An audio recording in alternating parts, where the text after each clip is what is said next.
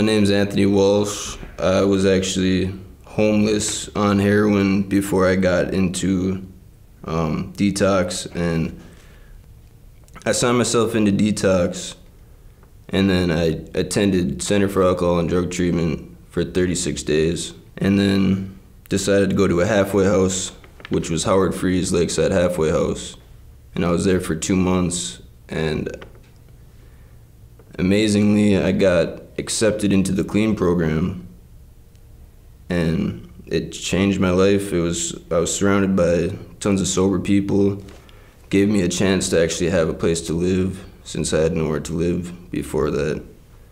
And if it weren't for this place, I would have been homeless if I didn't come here. I had nowhere else to stay. It gave me hope, and my favorite things about clean, it's a sober environment. Everyone's accepting. It's a friendly group of people. Julie and Joe are very loving and caring people. They bend over backwards for us here. I thought I'd never be able to start on my GED and get my diploma. I thought I'd just be a dropout for the rest of my life and just be doing drugs for the rest of my life. Currently, I'm 8 months sober, and that's the longest I've ever been sober in my life, since I was like 16, and I'm 23 now. In the past 8 months, I've accomplished more things than I've accomplished in the past 8 years. So it's definitely mind-blowing to look back at where I was and where I am now. And if it weren't for clean, that I wouldn't be here right now. I'd probably be out using again, or either locked up or dead. So I pray and I thank everyone at Clean every single day. And yeah, like I said, I wouldn't be where I am today if it weren't for Clean.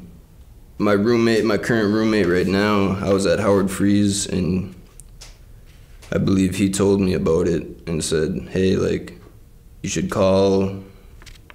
And so I gave him a call, and I called and I called. And then finally I got an appointment, and I went up and I saw Joe first. I pretty much just kept pushing it, like I really wanted that. I wanted to prove to them that I really needed this and wanted this. And then it just went on from there. I went back from a second time. I chose to do this on my own. I signed myself in on my own. I was homeless. I pretty much had no one. And then I made tons of friends in Howard Freeze and CADT, and then now at Clean, and that's who I surround myself with now. They help me a lot now. My parents do. They started not caring about me because I was out doing drugs, never answering, doing very bad stuff. And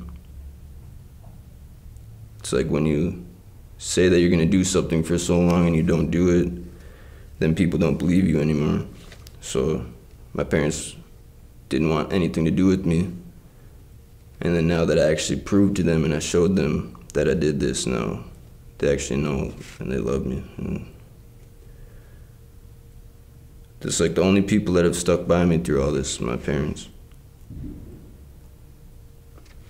Everyone else would only be there when I had drugs, and when I didn't, they weren't there. Or when I didn't have a place to stay, if I didn't have drugs, they would not answer, they wouldn't care.